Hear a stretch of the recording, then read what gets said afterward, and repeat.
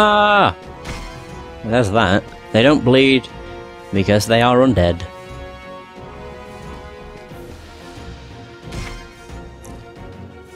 Ooh. Doing this would work. It'll kill it. I better get Kai power for it. I do. Phew. Just a shame I had to use up 8 daggers. But never mind. There we go. I took no damage. I don't think. I don't believe I did take damage from anything in there. I should have. I think. Well, seeing as the Vordak dodged my attack but didn't hit me back, that was a first occurrence. I don't know why that happened, but it did, and I'm not going to complain about it. Garnet pendant, finest throwing knife, superior crossbow bolts, and loam spur oil. And finest leather. You step away from the bodies of your slain enemies and wipe the battle sweat from your... I thought you said bow. Like, I didn't use a bow. From your brow. The Vordak is dissolving into a bubbling pool of corruption on the floor nearby. You take care not to go near its fetid remains. You are surprised to find another Scienti cube here in this chamber. Although its presence is not entirely exceptional. You recall that Seratar possessed one just like it, and there were others that you encountered in the Sunken Forest deep down in the old hot spring mine. As you approach to examine the cube, it begins to hum and vibrate. Moments later, your own cube starts to vibrate in sympathy. You are not expecting this. Both cubes will explode if you do not act quickly. Oh, great. 6 cents, obviously. Grab the cube. Yeah, okay. No time to ponder, you trust your 6 cents. Instinctively, you snatch up the new cube and hurl it at a window set high in the wall of this hall. It sails through the opening and falls to the base of the tower below. Moments later, you hear a dull boom when it explodes harmlessly outside. You have avoided being torn apart by the unstable cube. With your enemies slain and the cube no longer a deadly threat, you are able to examine the Scienti chest in relative safety. You possess the means to open this sealed container, but do you wish to do so? Time is pressing and your mission is urgent. Perhaps it would be best to ignore the chest and press on what you can. The choice is yours to make. Why would I do that? Didn't do it before. Won't do it now. You remove the cube from your backpack and use it to open the lock. Hell yes. Although I hate these puzzles because I'm not good at them. Like, I can't do it, dude. I can't do it. Oh no. How in the bloody fuck am I going to do this one? I'd assume by doing this. Like, there's that part. Hooray! Now I just have to...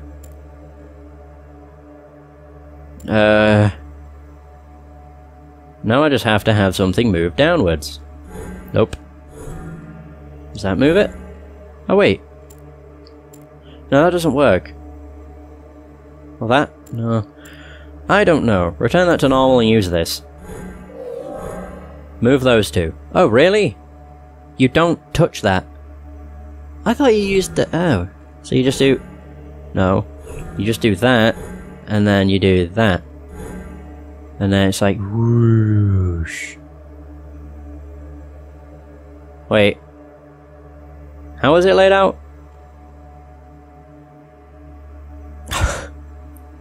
I don't remember. Wait, so it's like that.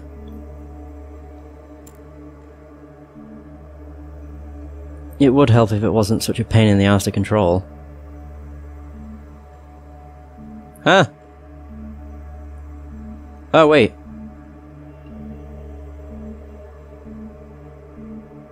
It's not that way either. Oh, fuck. How do you do it? Push that one out, push that one out. And there you go. Push it out. Oh.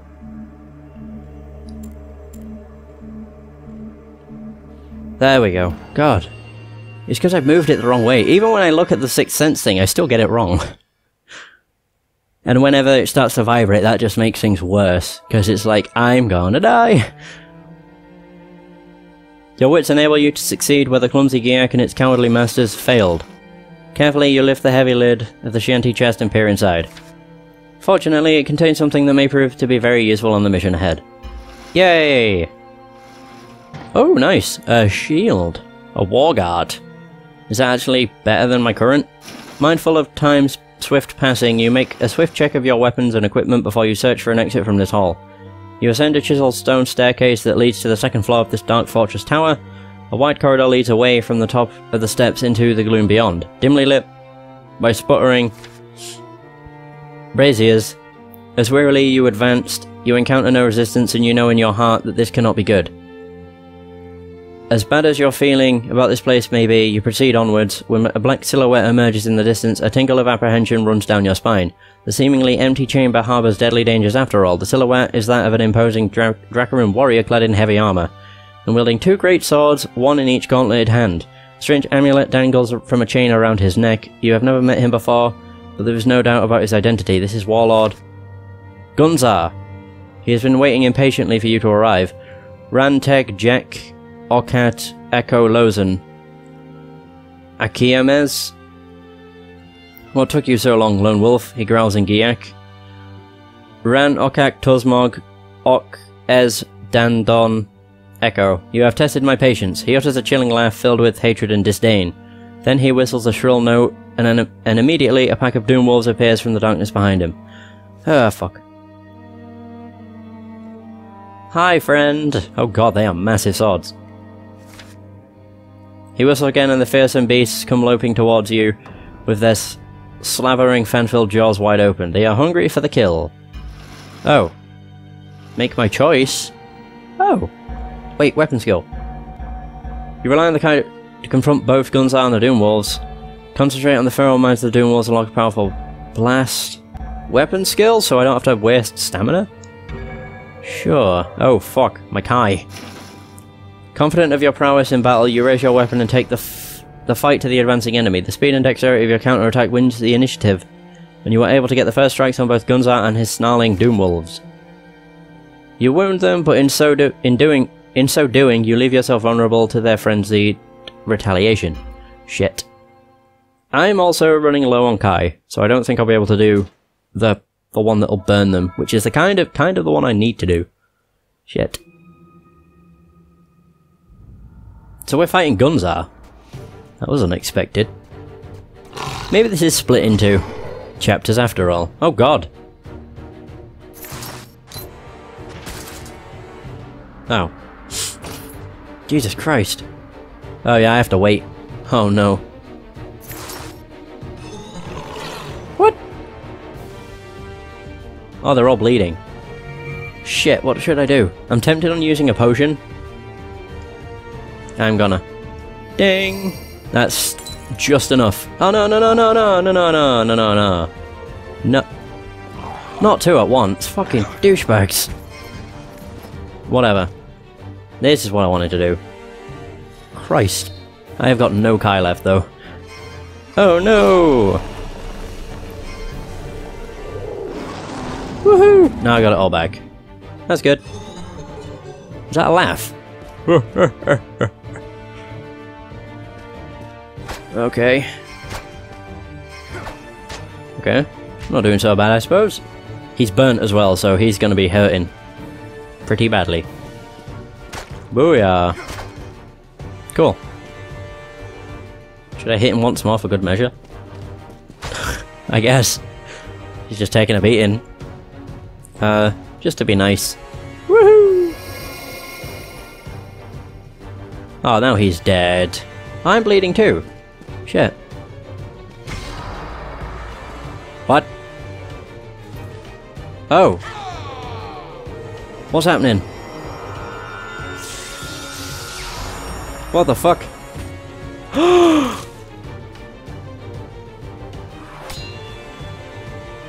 Wait, what?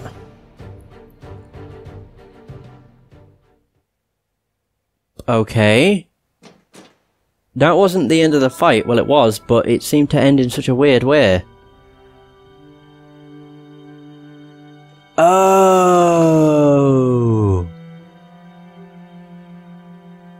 That's he was wearing an amulet, I forgot. The Doom Wolves have been slain, yet Gunzar, although defeated, remains upright and boldly defiant. He snatches the amulet from around his armoured throat and points it towards you. In broken Sommerlunding, he spits out a rebuke filled with spite and retribution. You may think you have learned the secrets of the Shinty Temple, but such hollow vanity will serve to seal your doom. Not even your accursed Sunblade can save you now. And with these words ringing in your ears, he unleashes a blistering blast of energy that leaps from the magical amulet and hits you squarely in the chest. Winded by the tremendous force of the impact, you stagger backwards and lose your grip on the hilt of the Sommer Sword. Your divine blade tumbles through the air, blade over tip, and hits the granite floor point first. With a screech of sundered stone, it embeds itself upright in the center of a marble flagstone. "Ha!" exclaims Gunzar triumphantly. "The power of darkness extinguishes the power of light. Thus shall it be forever so." That can't be like a death. Oh no, that's the end of the chapter. Oh!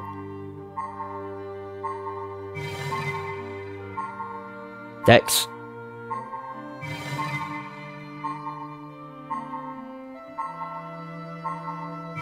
There we go. You get 3 points every chapter.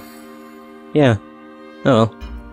Wow. So it is split into different chapters. Dawn of Avatag, chapter 2. Oh no, it's 3 chapters per, not 4. Yeah. 3 chapters per act. I guess I could be split into it. I don't think it would, but could be. You tumble through... Whoa, I'm all the way down here. Lone Wolf Cell! Ooh. Anyway, you tumble through darkness unending, a spiraling descent into a chilling void. Grey shadows swirl and engulf you as you plummet. Ghostly images without resolve whispering in voices you cannot fathom. Is this sleep? Are you dreaming? Is this death? After a seemingly endless fall, abruptly you are jarred awake. It is a violent rousing that shakes you to the core and leaves you feeling dizzy, aching and nauseous. When at last you get your bearings, you are insensate? On your knees and staring wide-eyed into the impenetrable darkness. You cannot see yourself or your surroundings. The air is icy cold and stale. The only sound is that of your laboured breathing echoing in the dark. You try... Oh no! You try and reach for the Sommer Sword, but the sheath on your back is empty. Then you see a dim light radiating in the black mist just a few feet away. It is your sacred blade plunged into the ground. You sigh with relief as you retrieve it, but you cannot remember how you came to lose it in the first place. Shapes begin to appear as if ashen light was slowly returning to the world. Everything is cast in deep shadow, but this place is so familiar you recognize it at once. You've awoken in the courtyard of the Kai Monastery. Somehow,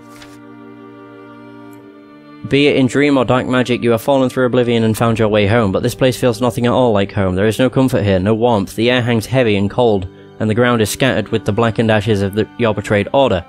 The ruined walls bring back memories of death and destruction. Only now you remain beneath the starless black sky.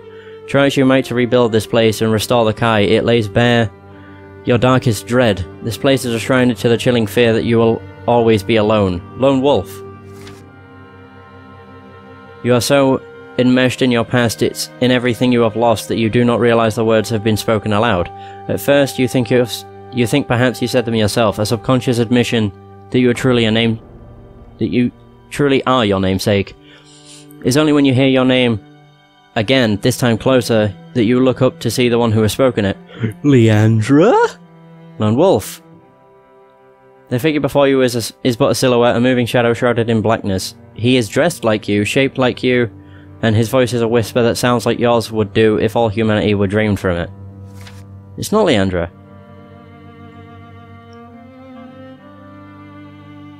Wait, what? Hi? I'm confused. That picture made no sense to me. It resembles how you feel, lost in the darkness, the emptiness, the cold. A soul-numbing tide of anguish and loneliness washes over you at the sight of the figure, threatening to drown what little remains of your light. Reaching to its side, the silhouette draws its weapon and levels it at you. It says nothing, no words are needed. As it raises its arms to strike a killing blow, a simple truth becomes crystal clear. You must rise up and fight for your life or be slain by your own nightmare. What? I'm fighting myself.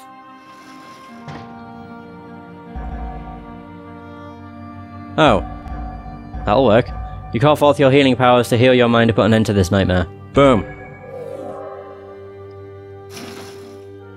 You are trapped inside a nightmare. This thing is your fear and loneliness made manifest in your mind. Fighting it may just be as fruitless as fighting yourself. There has to be another way.